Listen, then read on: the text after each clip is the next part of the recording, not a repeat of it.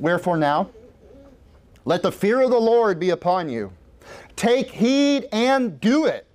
For there is no iniquity with the Lord our God, nor respect of persons, nor taking of gifts. Look, this is the problem in America. We've got lobbyists, we have political action committees, we have a revolving door from politicians that go and work for the companies, and they come back in, and then they go to a different political office, and they work for secret societies, and they work for Hollywood, and they work for all these weird companies that are just trying to extract things off the people.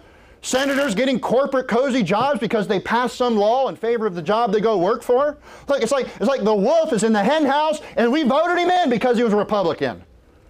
Churches have been fooled. We've been duped. We picked the wrong people too many times. We vote them in to protect us, and they're just taking from us and stealing from us. And we heard it this last year. Boy, if you don't vote for the Trump administration, I mean, Christians they'll be beheading them next year. Come January, come February, boy, we're done.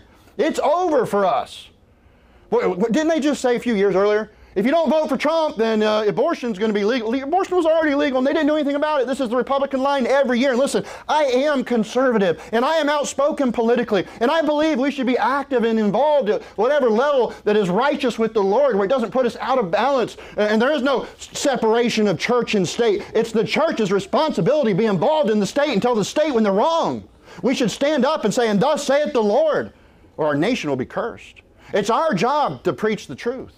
And too many times they just get one big banner and say, well, this is the guy, and we get under his flag because he's the tip of the spear for the Republicans, therefore all the Christians have to support him.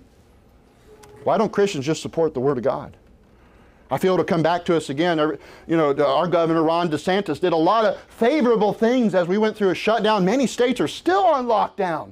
He did a lot of good things, and yet some of the legislation he's passing now seems very nefarious. But, you know, here in the next few years, when they say, hey, Ron DeSantis for president, well, he's going to fix it all. If we don't vote for DeSantis, you're not a Christian.